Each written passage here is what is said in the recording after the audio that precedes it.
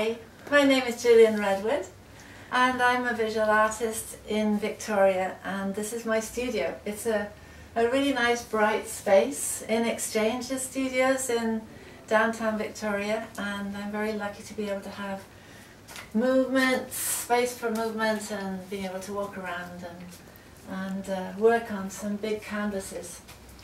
I started my artistic life at art school as a teenager, and straight from high school I went to Cardiff College of Art and I studied there under a couple of abstract painters, and they were really inspirational.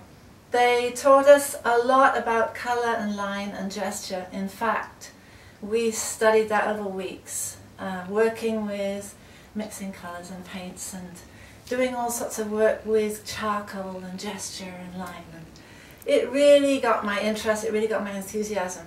And I think that was foundational for me as a painter, to get that thorough grounding in all those skills. And so, as I say, that was the beginning of my art career. And since then, in the last 10, 12 years, I've become professional in my career, and I've had my own studio, and this is a progression from those early days. So now I'm working on a solo exhibition for February.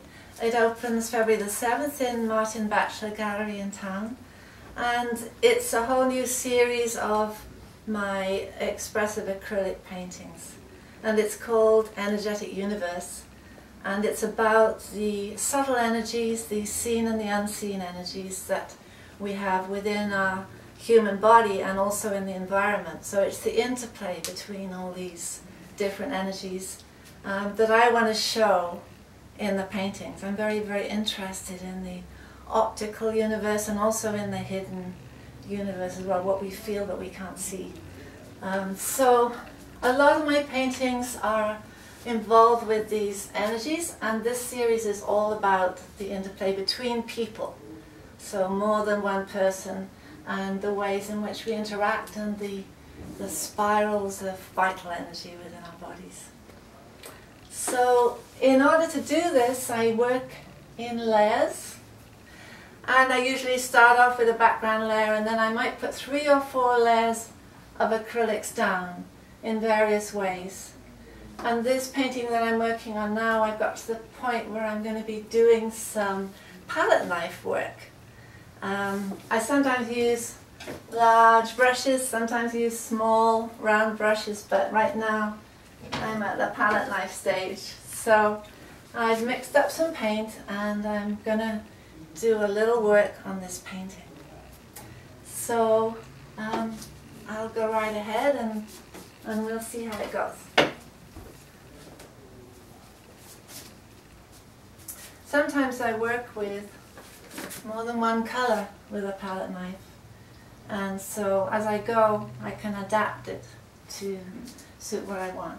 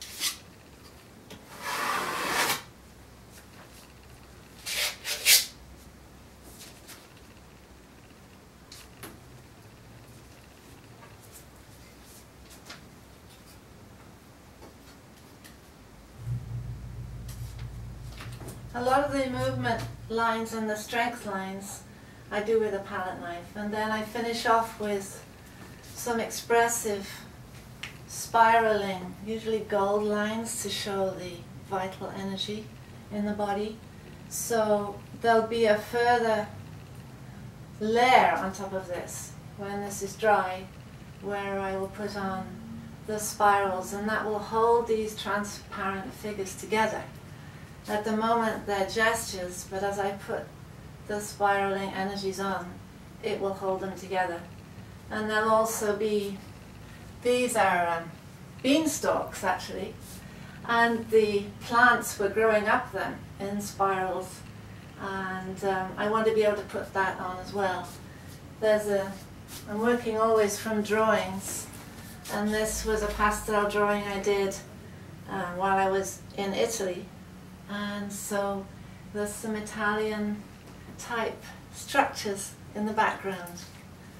And I think that a lot of the inspiration that I get comes from the original drawing. There's something that catches my eye, and some vital movement or colour or expression that I want to get. And in this case, it was the flaring shapes of some flowers that were really in the foreground, and the fact that behind there was a garden where people were growing things.